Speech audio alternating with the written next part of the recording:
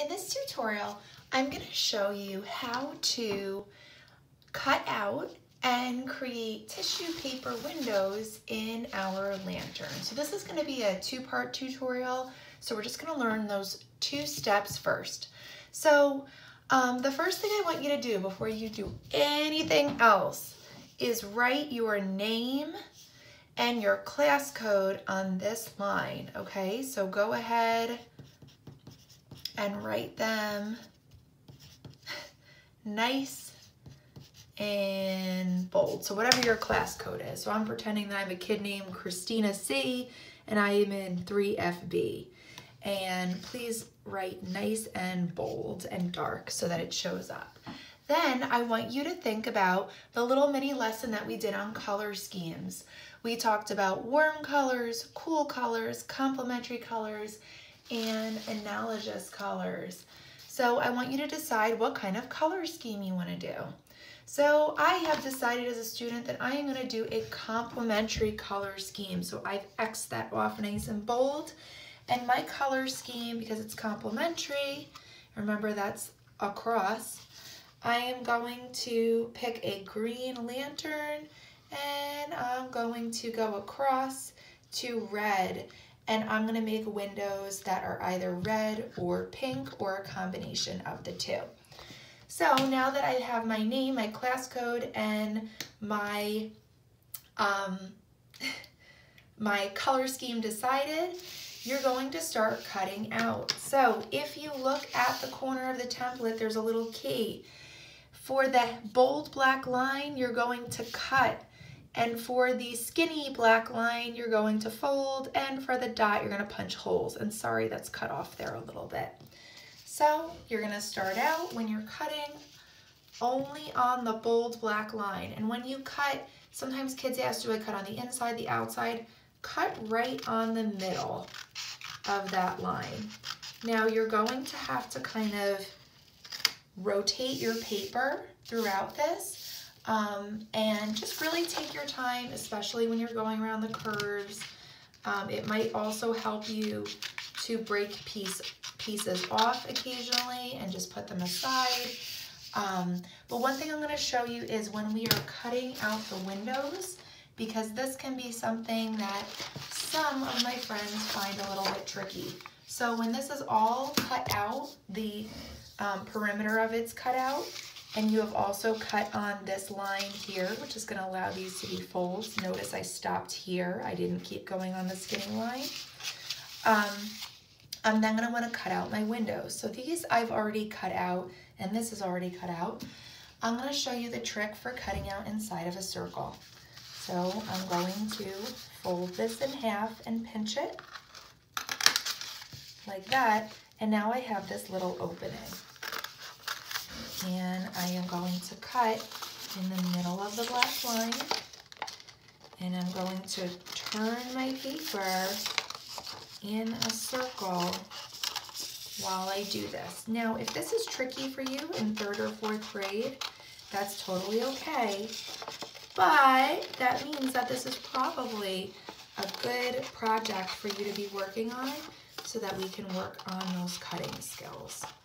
So if it's a little tricky for you or a little frustrating, you know, no worries, but this is a great opportunity for us to practice, okay?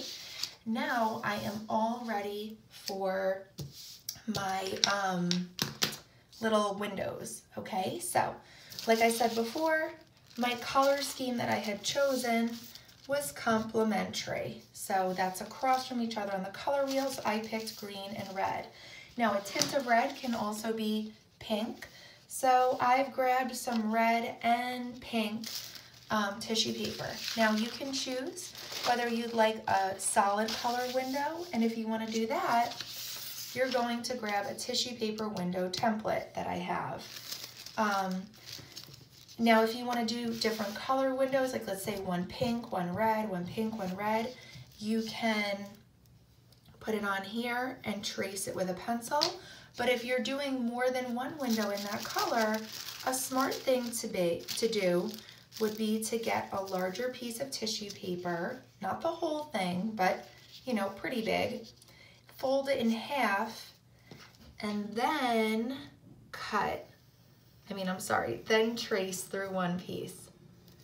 You can do that in separate pieces like this. So I'm holding the center while I'm tracing, okay? Take your time. If you slip a little, that's okay.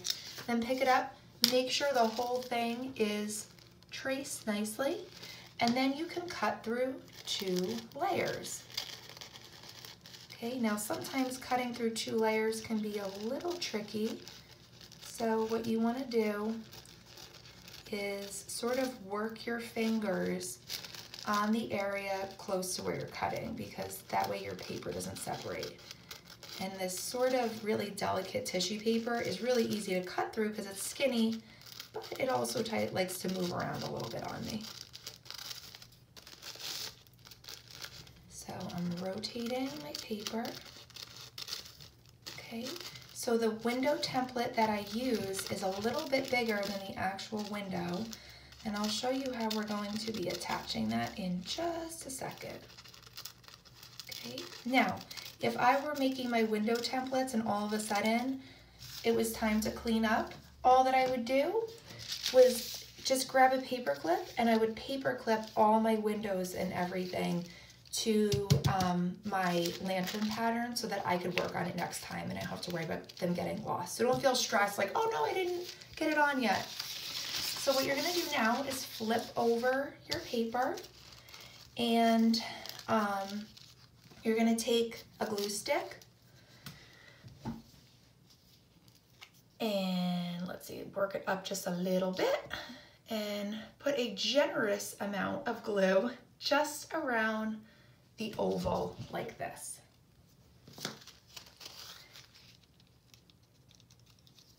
Make sure it's nice and even before you press it down. Okay, and notice I'm putting it on the back side so that these little sloppy edges aren't showing, and when I flip it over, it's nice and clean. Now I'm going to show you how to do the multicolor one. So what you'll do is get a few pieces of tissue paper and just rip them into little strips. Now instead of doing the whole oval in one,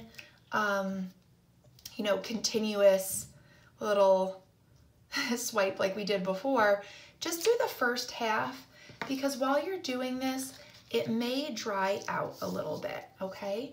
So you want to fit your strips to be about a little bit bigger than the oval, but like this is very big, so I would just rip a little edge off. Okay, now as I'm attaching them, oops, I forgot to do something really important. Let me pop this off. I'm going to do the sides. I'm also going to put a little glue on the one before so that the pink sticks to the red. So now I'm going to get a little more glue on here, do the bottom of the pink, and now I'm going to do dark red. So this is sort of a tone of red. And again, I'm seeing that this is a little big, so I'm going to rip a little extra off, okay? So you're going to get these sort of, they're called deckled edges. Deckled means ripped. And that can be really pretty. It can create different kinds of like little effects and textures and things. So, don't feel like everything always has to be, all perfectly cleanly cut. Save that for when you're cutting your lantern out. This part, let it be a little bit more organic.